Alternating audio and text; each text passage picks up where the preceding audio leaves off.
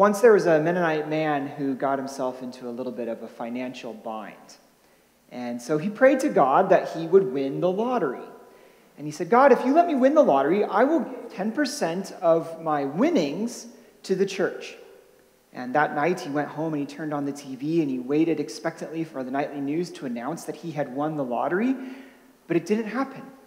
He said, okay, well, it must be that not only the church, but also missions need a little help. So God, if you will let me win the lottery, I'll give 10% to the church and 10% to Mennonite Mission Network. And so the next day he was watching TV in the evening, waiting for the nightly news to announce that he had won the lottery, and nothing. So he said, okay, I get it. It's the church mission, MCC probably needs a little help too. So he said, God, if you let me win the lottery, I'll give 10% to the church, 10% to Mission Network, and 10% to MCC. And he prayed fervently. Well, the next night, he was waiting for the nightly news to announce that he had won the lottery. No such luck. And so he said, God, what's up? I promised that I'd give to missions and give to the church and give to MCC, and I still haven't won the lottery. What's going on? And the voice of God spoke, and God said, you have to meet me halfway. You could have at least bought a lottery ticket.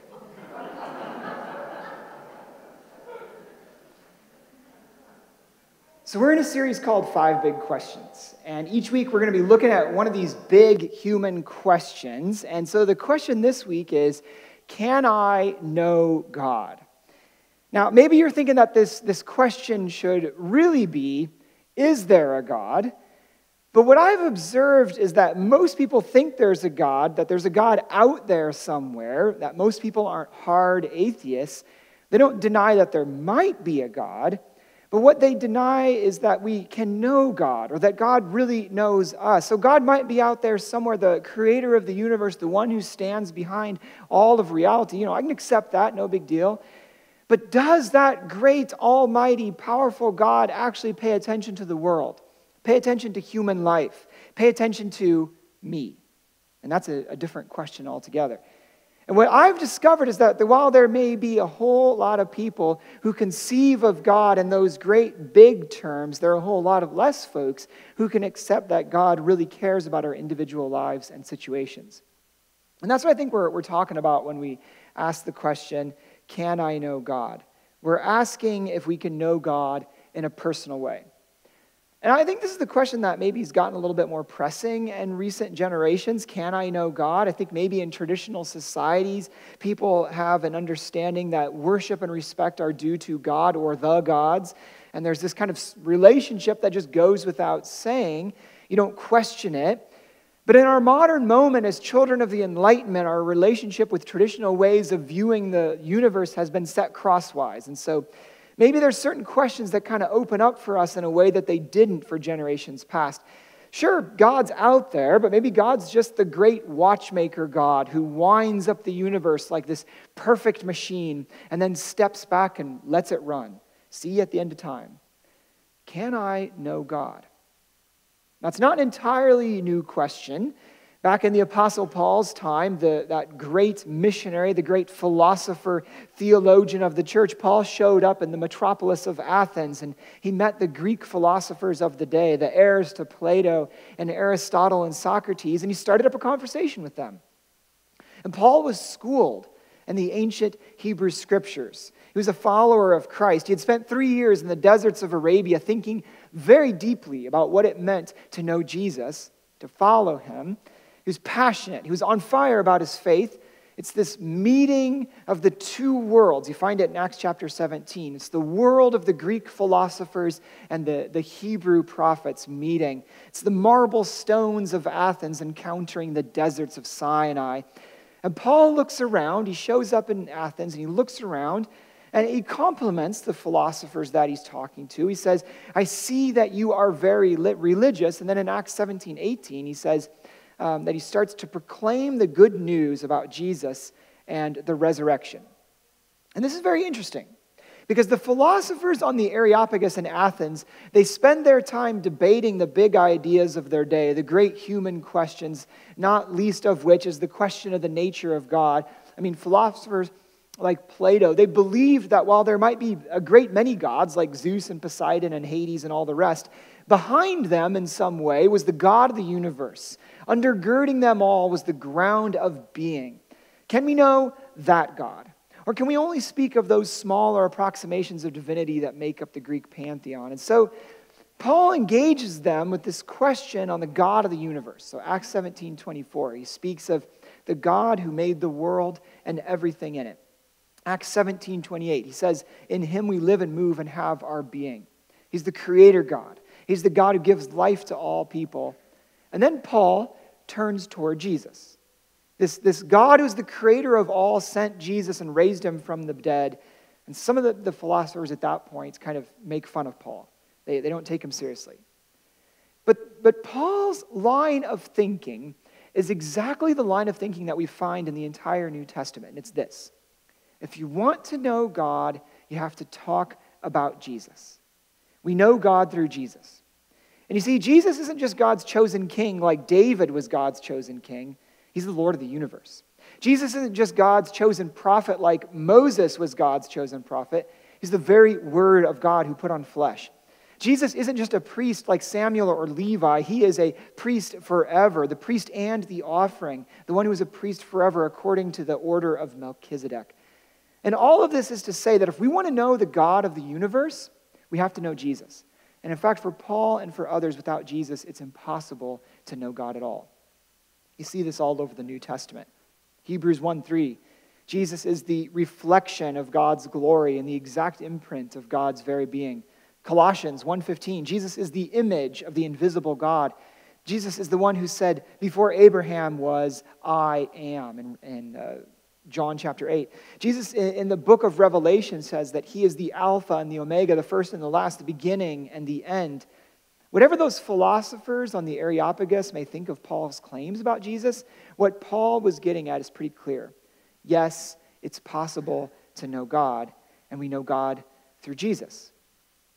And what this means is that if we want to know what God is like, we don't start off with philosophical questions. We start with a relationship.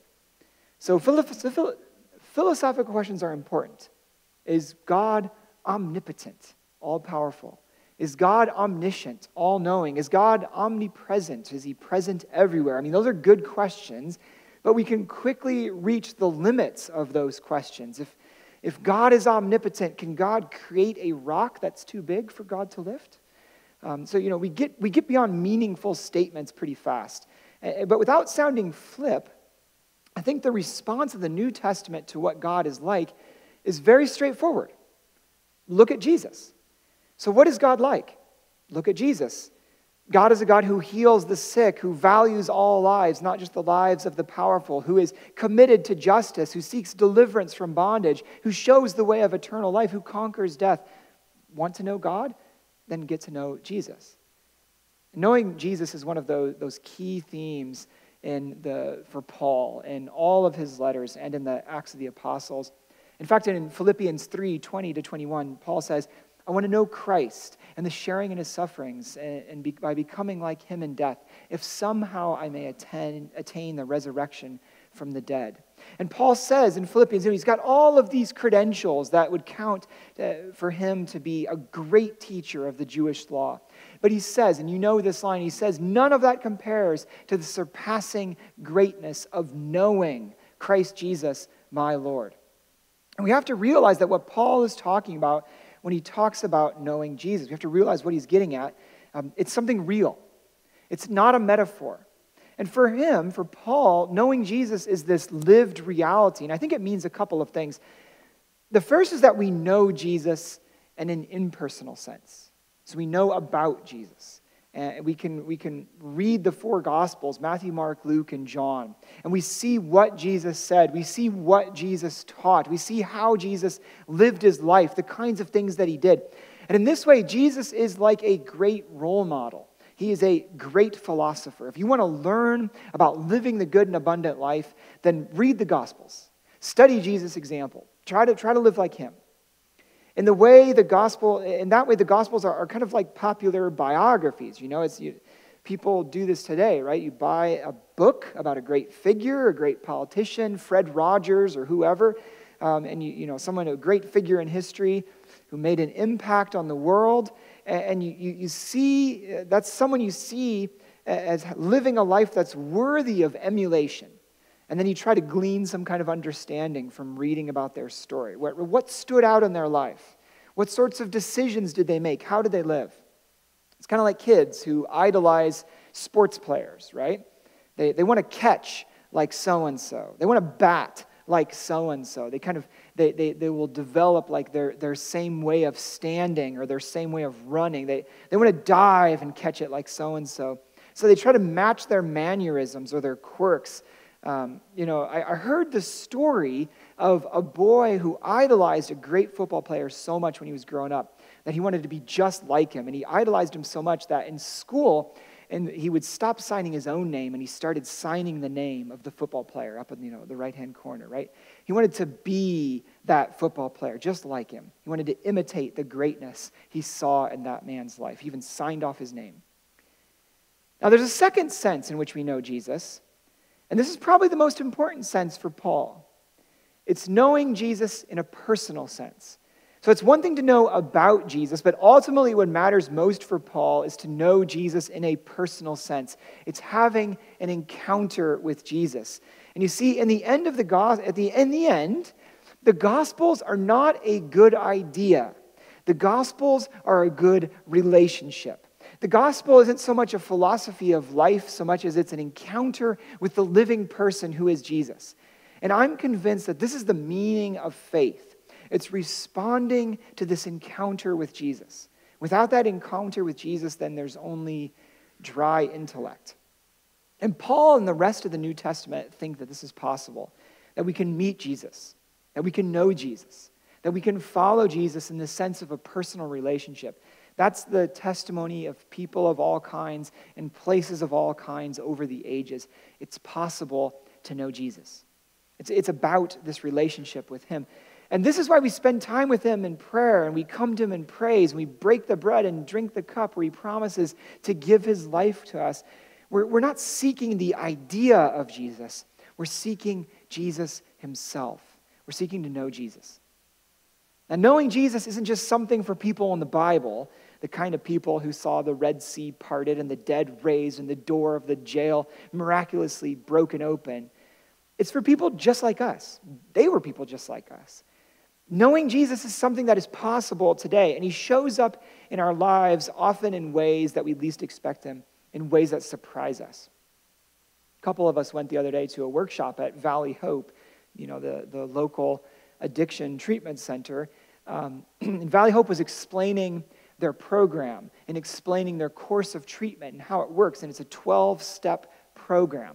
And as part of the 12 steps, it's kind of like the 12 steps that Alcoholics Anonymous or Narcotics Anonymous or any of these anonymous groups use.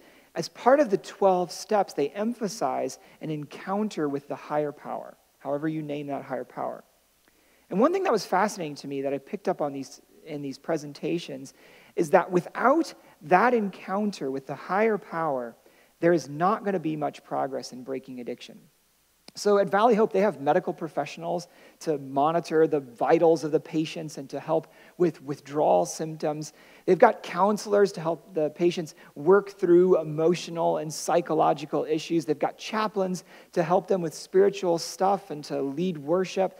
But none of that matters unless there's this sort of encounter with God. And they have this powerful, life-changing, transformative encounter.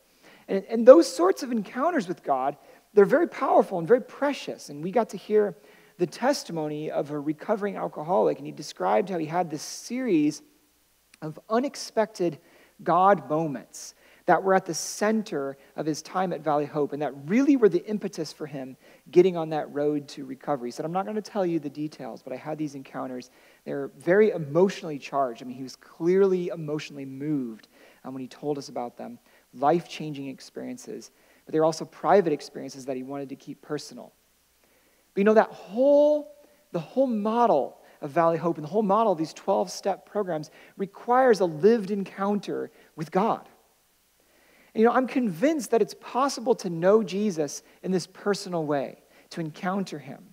And part of the reason I'm convinced is because I keep bumping into people who have had this kind of life-changing encounter. But it's also because I've been on this same journey myself. And I've met Jesus along the way, and my mind has gradually descended into my heart. And Jesus has been very real to me. But, knowing Jesus isn't just something that happens. Sort of like that guy who wanted to win the lottery. I was actually going somewhere with that joke, right? Sort of like that guy who wanted to win the lottery. You got to buy the ticket. You got to meet God halfway. And this is why the prophet Isaiah says, "Seek the Lord while he may be found. Call upon him while he is near." This is why Moses told the people of Israel, "Seek the Lord your God, and you will find him if you search after him with all your heart and all your soul." This is Psalm 105:4. Seek the Lord in his strength. Seek his presence continually. If we want to know God, we have to seek him, to seek Christ, really. And at the beginning of Paul's letter to the Philippians, he writes that he gives thanks for them every time he thinks of them. And then he writes that he's confident that God will bring to completion the good work that God has begun in them. And Paul blesses them, and he graces them with peace. And then in Philippians, in verse 9, Paul says this. He says, "This is my prayer, that your love may abound more and more in knowledge and depth of insight." So his prayer is that they may grow more and more in depth of insight. Now, knowledge of what? Insight into what? Well, into life, into truth, into the will of God, into righteousness. But above all, it is knowledge and depth of insight of God. Paul desires that they come to know Christ. He wants them to know the love of God more and more deeply, the breadth and length and height of depth of the love of Christ. He wants them to share the deep and personal knowledge that comes from a deep and personal encounter with Jesus. And sometimes God just shows up in people's lives, even though they don't know a thing about him, don't care much about him, aren't sure that they really want to meet him. It's the grand story of history, as God says in Isaiah and what Paul quotes in Romans. God says, "I have been found by those who did not seek me." The Gentiles who didn't seek God found him. The Jewish people largely missed Jesus. But on the other hand, God has extended an invitation to know him, to be in communion with him. And we're called to be still and know that he is God. We're called to discover that his word is sweeter than honey in the scriptures. We're called to take up our cross and follow him, seek God, know Jesus. And my guess is that you have had an encounter with God in your life. My guess is that there have been moments when something has happened that's changed things for you, that has shifted your perspective, that has opened a door that you didn't think could possibly be opened or maybe didn't know existed. I bet there's been a time in your life when you have had a God moment, a God encounter. And maybe you weren't sure what it was. Maybe you were not sure if you wanted to claim it. But I bet that God has shown up for you. You can talk about that at the table over lunch. When was a time that you met God? And we really have to learn to pay attention to these moments. And I think what we have to do is learn to pay attention to our own lives. And you would think that paying attention to our lives would be the most easy thing in the world because we spend a lot of time taking care of ourselves, making sure that we have enough to eat, that we have comfort, clothes on our back, work to do, some entertainment. But I suspect that we actually don't pay attention so much to what's going on in our lives. I think what's been the plot of your life? Where are the places where things could have turned out differently, very differently, but they didn't? And it can be in the triumphs, but it can also be in the low moments. Writer Frederick Buechner says this about tears, especially unexpected tears. He says this: "They are not only telling you something about the secret of who you are, but more often than not, God is speaking to you through them of the mystery of where you have come from and is summoning you to where, if your soul is to be saved, you should go next." When have there been moments when you realized that your life was going somewhere? Might those have been the places where God showed up, where Jesus was leading you along his way? Can I know God? Yes. By knowing Jesus and by knowing about Jesus and knowing Jesus personally. Can I know God? Yes, by entering into a living relationship with him. It's about seeking God. And here's the weird thing. There's a way in which seeking God is really a kind of not seeking. The great Danish philosopher Søren Kierkegaard asks this: what am I to do? Ought I to get a position corresponding to my abilities and powers in order to bring this about? No, you are to first seek the kingdom of God. Ought I then to give all my fortune to the poor? No, you are to first seek the kingdom of God. But does this then mean that in a sense there is nothing for me to do? Quite right, there is in a sense nothing. In the very deepest sense, you are to make yourself nothing, to become nothing before God, and learn to keep silent. And it is in that silence that you begin to seek what must come first, the kingdom of God. In one way, seeking God is about putting ourselves in a position where we can be open to God seeking us. It's not like other kinds of seeking where we look around until we find what we want and then we grab it. It's not like trying to find the keys in the couch cushion. Seeking God is being open to God's seeking us. And this is why Paul writes in 1 Corinthians 13, "For now we see in a mirror dimly, but then we will see face to face. Now I know only in part, then I will know fully, even as I am fully known." This is why one of Jesus' greatest parables about seeking God, the good and loving Father, one of Jesus' greatest parables was actually a parable about being sought. In Luke 15, the parable of the prodigal son, that son who takes his inheritance and goes to the far-off country where he loses everything and ends up hungrily looking at the food of filthy pigs. You all know that story well.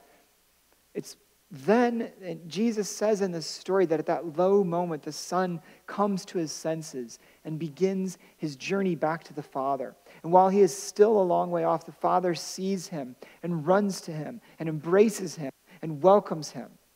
And Jesus was saying, this is what it looks like to seek God. This is how our Father acts. You have to come to your senses and turn to him, yes, but ultimately it will be the Father who runs to you, who embraces you, who welcomes you. We love God because he first loved us. Can I know God? Yes. It's not a knowing that will happen all at once in an instant. It's the knowing of invitation, the knowing of relationship, the knowing of walking together along the long road. But you got to buy the ticket. You got to meet him halfway. Like Paul, this is my prayer, that your love may abound more and more in knowledge and depth of insight. And I pray that you will meet Jesus on your journey and grow in knowledge of him. Thanks be to God. Amen.